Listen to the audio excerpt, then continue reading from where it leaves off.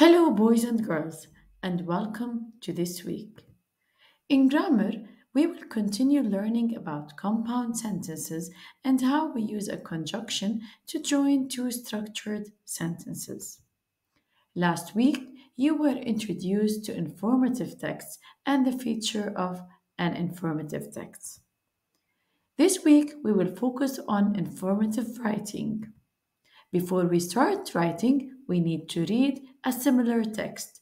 Together, we will read an informative text.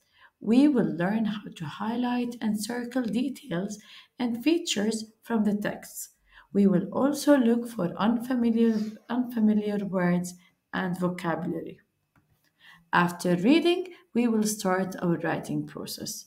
We will learn how to choose a topic, choose our audience, create a graphic organizer, and of course, how we plan for our writing. Get ready for a busy week.